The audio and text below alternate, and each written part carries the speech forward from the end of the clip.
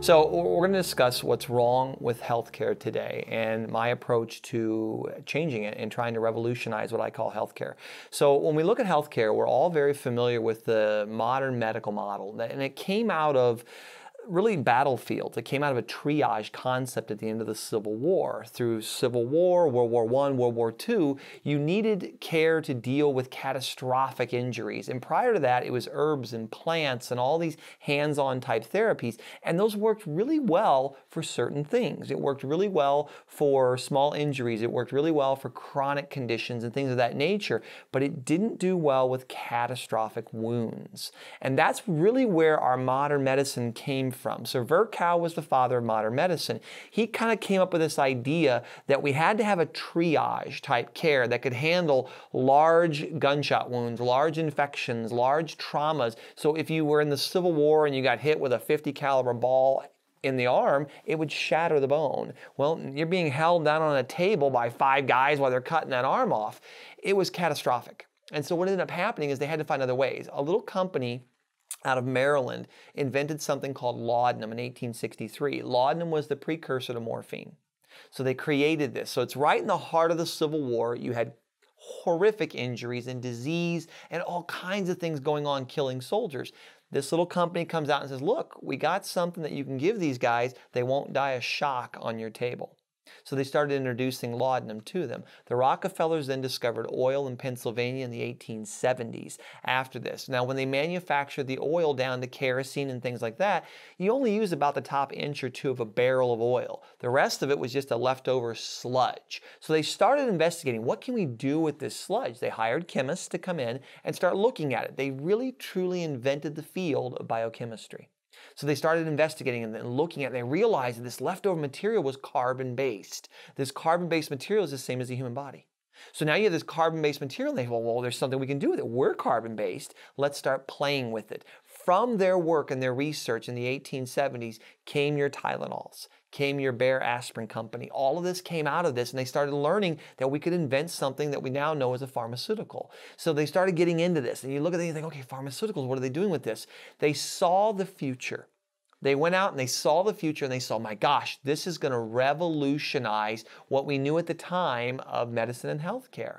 So they decided that we have to get the whole world to play ball. And at that time, the Senate seats were bought. $25,000 you could pay for your Senate seat. So the Rockefellers and all their little friends, they had seats. They were the ones behind this. So they decided, all right, let's go to the Senate and tell them what we want.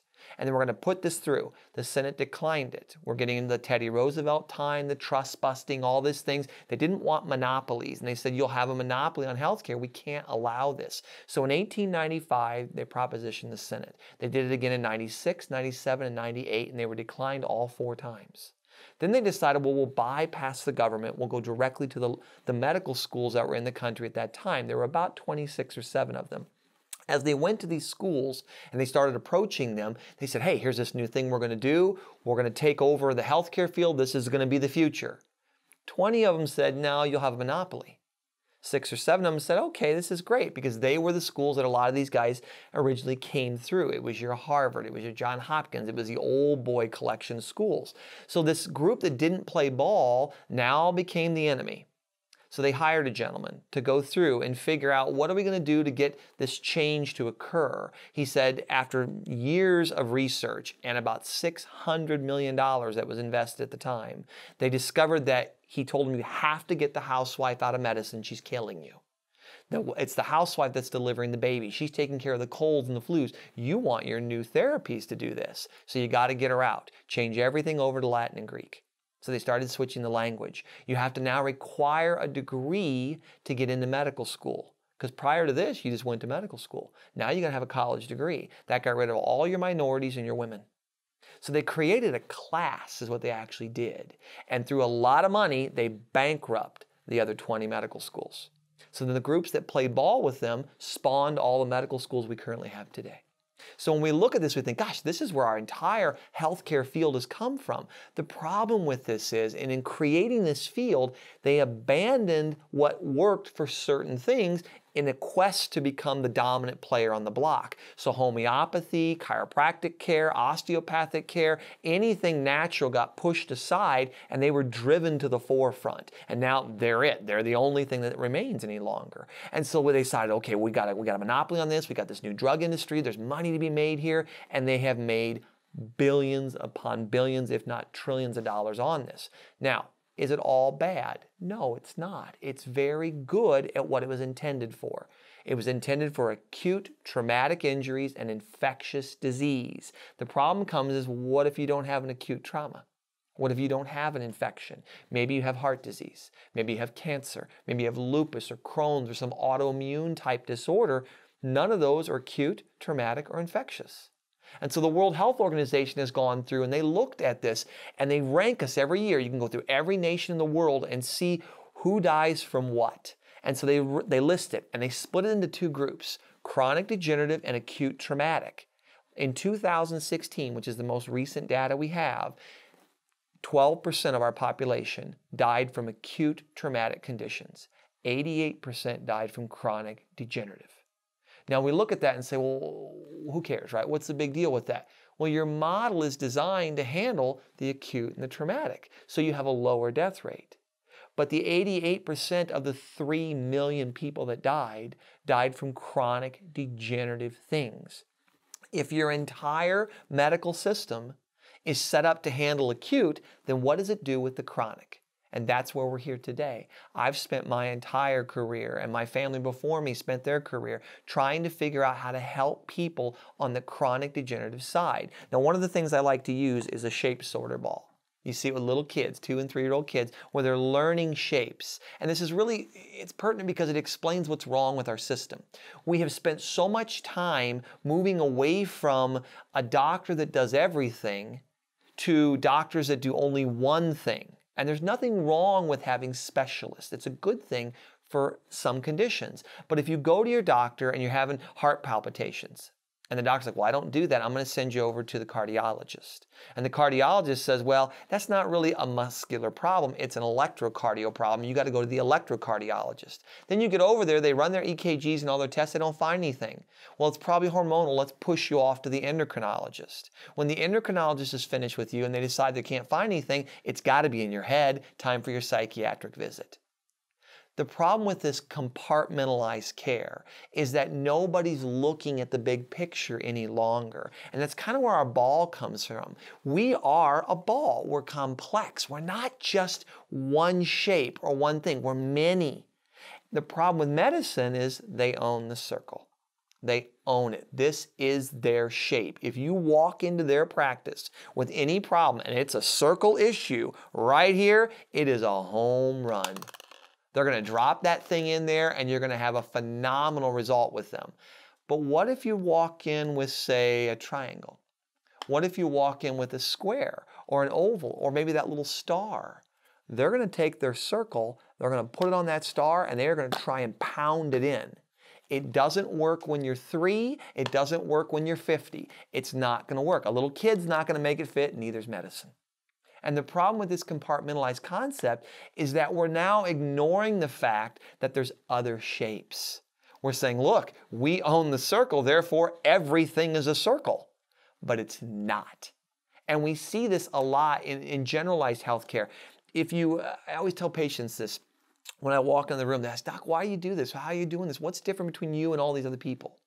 And I'll say, it's a lot like an elephant in the room, right? We all know the story, the 3 blind guys touching the elephant, right? And one's got the trunk, one has an ear, and maybe one's got the tail. And they're describing it. They're telling you, oh my gosh, it's this. It's got to be this animal. I know it is. But they're so different, they can't tell. My profession walks in, we open the door, and we look at 3 blind guys going, why are you guys holding on to an elephant? Because we see the whole picture. We see the whole ball. We're not just buried in, it's got to be a circle. It's not compartmentalized. And that is why I truly believe we have such a high chronic death rate globally. This country, it's excessively high, but it's also globally because we're always looking at just that one piece. But what if you have another? So I've spent my entire career searching the globe, looking at different healthcare fields, different cultures, different groups, and how they dealt with things. You know, you have a colicky baby. How did some culture in India deal with colic? How did the American Indians deal with colic? How did the Irish deal with colic? They all had it. We've had colicky babies for 1,000 years. How did they deal with it? And as you go around, you start seeing commonalities. And that's probably the one gift I guess I have in healthcare, is I can take complex healthcare systems from around the globe and I can stitch them together. I can see the common thread that runs through them. And as I've been able to do that, I can borrow from one or another and blend them into what has really become my method of practice, what they call the McCaffrey method. It's that blending of multiple healthcare systems that specializes in chronic degenerative care. It's really truly helping someone get their life back. That's the whole goal of it. How do you help someone restore normal function? How do you help them reacquire what they've lost? We get caught up in this idea that, oh, we're getting older, therefore we're supposed to get slower. We're supposed to get more tired. We're not supposed to digest our food. We're supposed to get arthritis. It's not true. We should be able to lead a very active, healthy, physical life well into our late 80s. And if we can't do that, then something's wrong. You have to search for that cause. And we go back to the medical concept and they say, well, it's drugs, it's drugs. Nobody wakes up aspirin deficient. Nobody wakes up blood pressure medication deficient. Nobody wakes up diabetic med deficient. It doesn't happen. We acquire these conditions. Sometimes it's lifestyle. Sometimes it's your environment. Sometimes it's mechanical traumas. Maybe it's emotions or nutritional things. It's all these things. But if you don't look at all of them, then you miss the big picture. And that is why I truly believe we have such a high death rate in the chronic degenerative diseases. So what are they? Cancer, stroke, heart attack, diabetes, Alzheimer's. Those are all chronic. They're all degenerative. None of those are acute and traumatic. Anxiety, depression, it just goes on and on. Blood pressure. It's not even really a disease. It's just a symptom. Right? So you look at these things and you say, gosh, can we help the body to restore normal function? And if you can do that, you can turn somebody's life around.